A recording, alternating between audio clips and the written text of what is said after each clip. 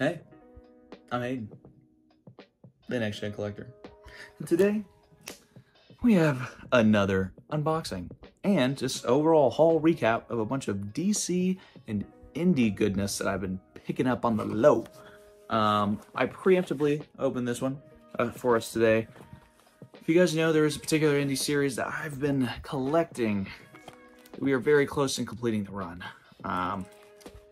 And that is in this package right here. 2 major keys that I had left in this run. Oh.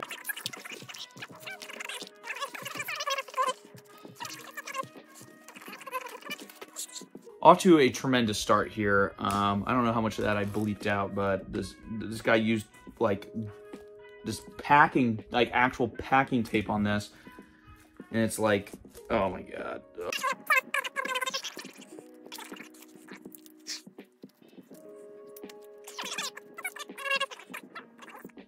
All right, so we just navigated that nightmare, but we actually have 2 books here in the Invincible run that brings our total number of books down that we need for total completion would be 18.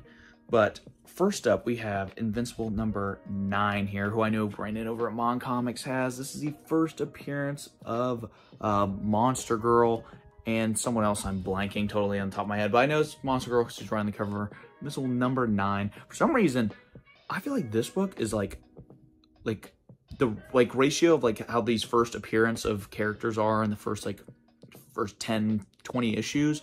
This one is like one of the few that is in the upper echelon that's like a lot more than others for whatever reason. It's really surprising because I mean there's other books that have like the first, like Invincible number 6 for example, is way less than this one. But I got a screaming deal on it. I got both these books for $160 shipped, so it was really $150 plus the shipping, which is really good. So Invincible number 9, first Monster Girl. Super happy to have this one. Got a nice Mylar double bagged, very nice premium product here. Next up is one that I've been eyeing for so long. I've just been waiting to get it for a good price. And I finally did, combining it with that other one. We have Invincible number 19. This is one where the significance is actually not on the cover, it's on the interior. If you watch the show, you definitely know who this character is. One of my favorites. You can't see him because he's on a cover right here, but he's the first appearance of Battle Beast. Invincible number 19. This is also still before Ryan Ottley was doing the covers. But I'm so happy to finally have this one. This is usually a $110 book. Got them both for 80 bucks a piece, if that's maths works correctly. That includes the shipping, so it was really 75 a piece, plus shipping. Whatever, 160 all in for both of these. Super happy to get these in the collection. Brings our total down to 18 books left. My goal this year, I forgot to put in my freaking recap video, like some checkmark point, whatever, is I want to complete the run from 6 up. 6 through 144. I want to just have 1 through 5 left, which I'm thinking about. I mean, I still think I can do it. These were 2 of the bigger ones I still needed, but I don't know. We'll see. I basically want to have 5 left. That's kind of like the number. I want to have 5 left going into next year. 1 and 2, obviously, because 1's obviously over $1,000, give or take, and the grade I want. 2 is about a $250 to $500 book, depending on the grade. 3 is usually not that bad. It's under 100 bucks. 4 is usually, I mean, he's around that 70 price range because the cover's not that great. 5 is first Alan Alien. That's about a $150, $100 book, probably raw. And then the more expensive ones left are like 12, 11. That one's like a $200 book. But we'll see. I might try to save the 5 most expensive ones last, or I mean, it's all just dependent on what deals show up. But super happy to get these, but that does not end there. We actually have a stack of other indie books and DC books to go over. You're going to stick around to the end because some of these are bangers in the deals I got them for. All right, we're going to start off with the indie books and then work our way to the DC. Keep it an indie. We actually have Tech Jacket Volume 2, number 4. I got this in like a dollar bin. It's all, I mean, it is what it is.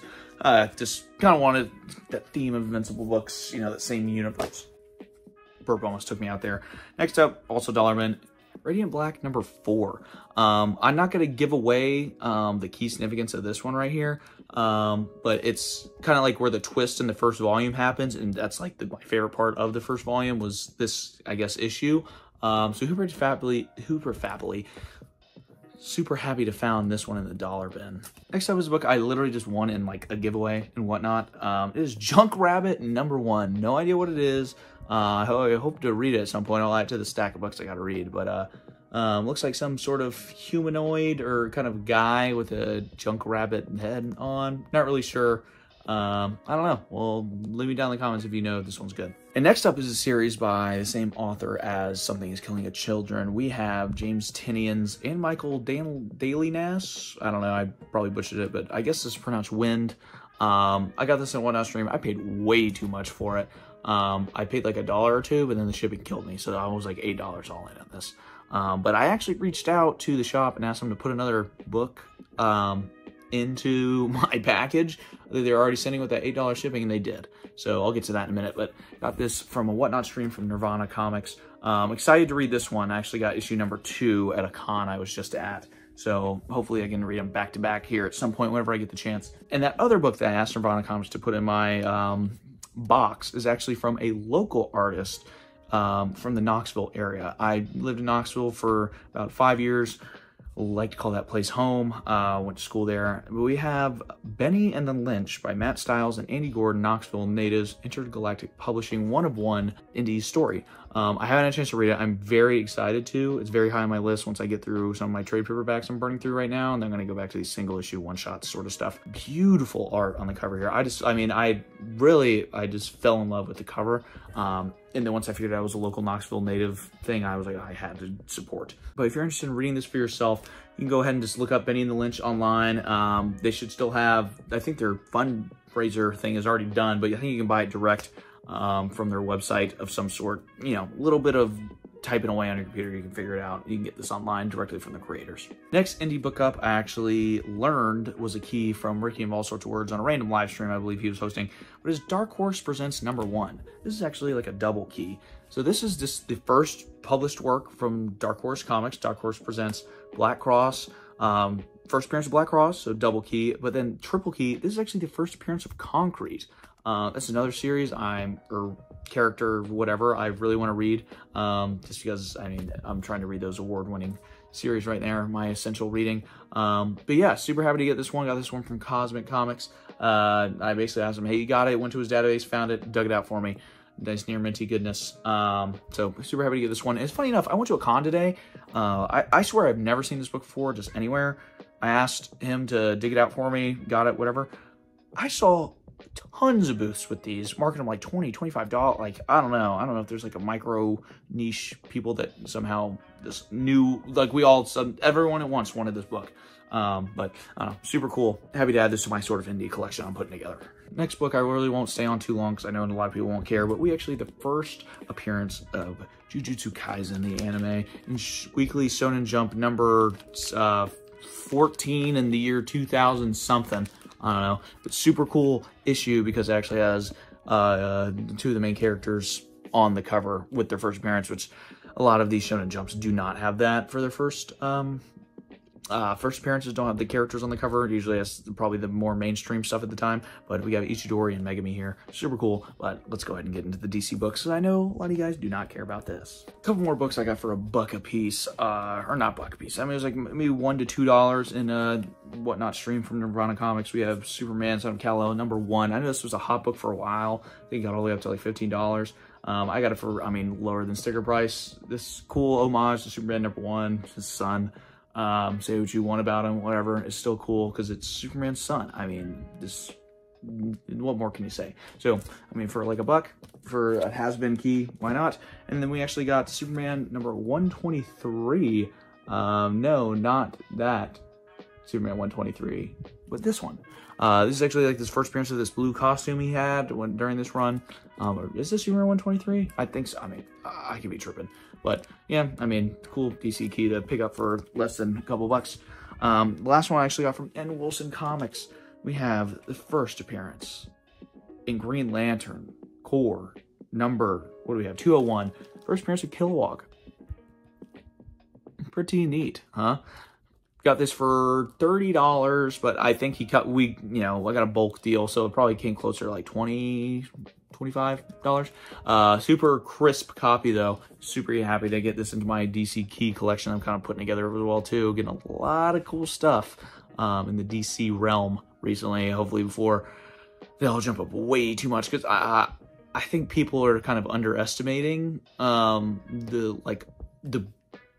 room for growth on those books. Everyone's like, oh, this is down market, blah, blah, blah.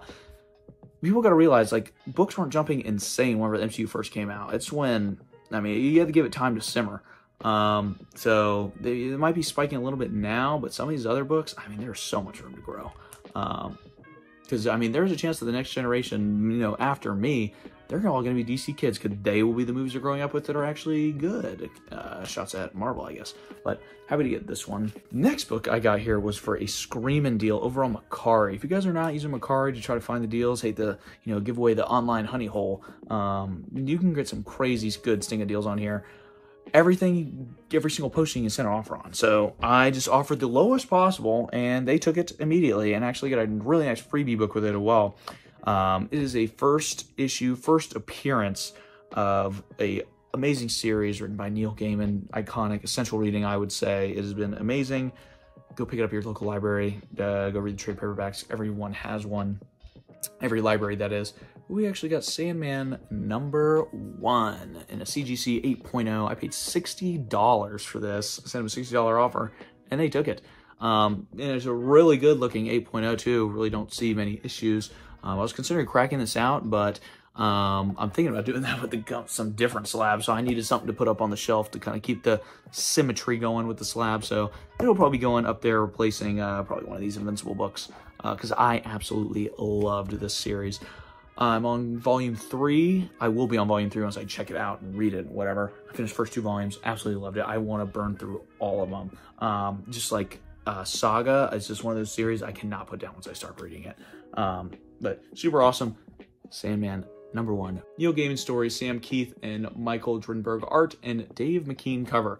Dave McKean's covers on this series are like crazy. I mean, as you can see, it's just very abstract stuff kind of going on all of them. He also does, you know, you might be familiar with his Hellblazer art as well. And this is not the same artist as on Hellblazer. That's me just taking a guess because it's so unique. But that concludes our pickups today.